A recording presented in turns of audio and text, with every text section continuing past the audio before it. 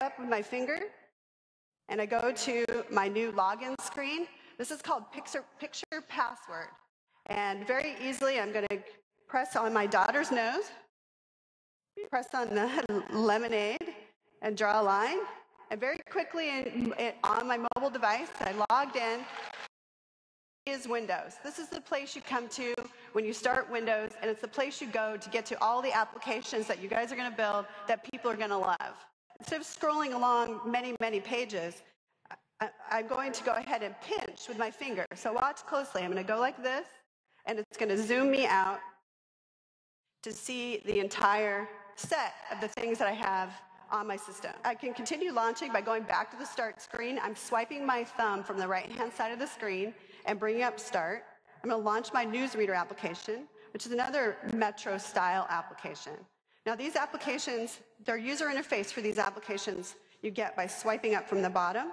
And here I can add the new feeds. I can refresh, remove, or whatever capabilities your app wants to have. They come from what we call the app bar. And I know this video has soundtrack, so again, I'm going to swipe from the right-hand side of the screen and bring up the settings. In context of playing the video, I have access to all my system settings that I might want to do while I'm working with apps. Here I have the sound muted. And above this, I also have the settings for the application itself. So the applications share the settings space with the system settings to make it easier for people to not have to go out of context of what they're trying to get done just to change the volume or access something about your settings of your app. If I want to view two things on the screen, I can dock one to the right and dock it this way. Or not. There we go.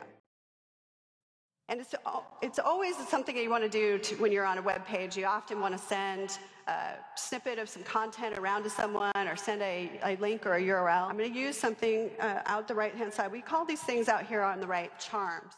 And the charms are the way that the applications can power the system and add new capabilities to Windows. So I'm going to click the share charm. And when I do that, I see all the applications that I support the share contract. I'm going to launch an application called FriendSend, which is a sample application that we wrote. And you see that the content that I copied from Internet Explorer shows up inside this application. This application can show the kinds of capabilities it has to do with the content coming from Internet Explorer. And I'll share that. And so now I can get right back to browsing without having to come back to and find where I left off.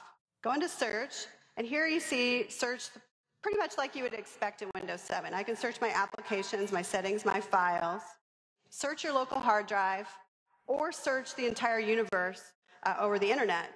My Bing application here will go ahead and search the entire internet for me.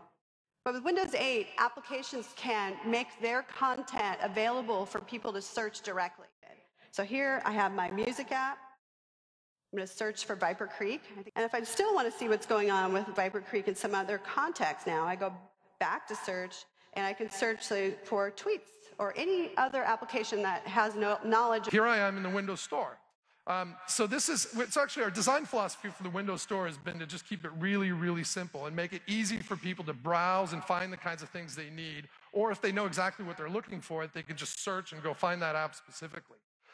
It's organized into sections. This first section that you see here on the left is called the Spotlight section, and that's a programmed section of the store. As I scroll to the right here, as I move over to the right, you can see sections or categories. There's a games category, and then there's a social category, entertainment, and all those things. I'm going to scroll over, let's see, where's the finance section?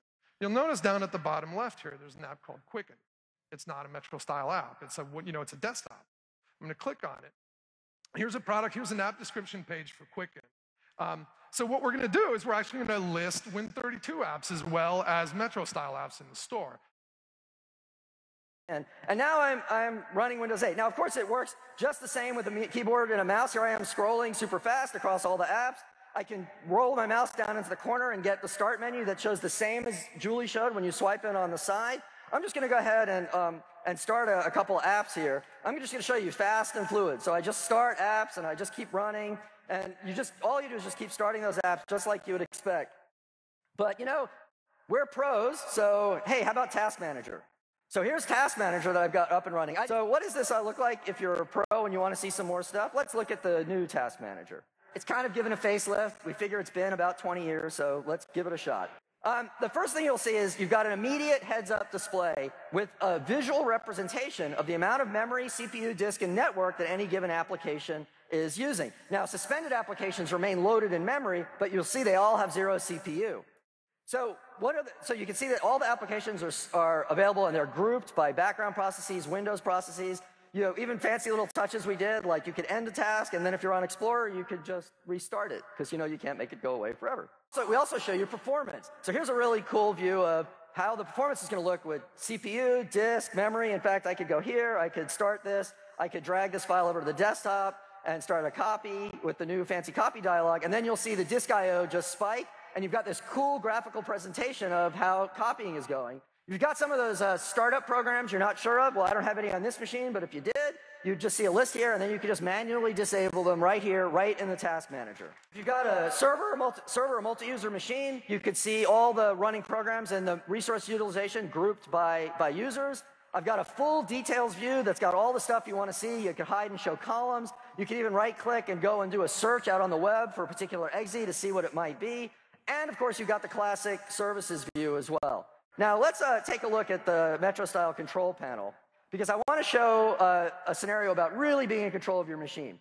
So if you're like me, what you do is you have a machine, you do a clean install, and then you want to make sure you could revert back to a known state. And you've probably got a whole elaborate system of trying to put your files on the D drive and doing all this other stuff. We've got a new, bold way to think about how to do that. We have a new feature that's called Reset and Refresh.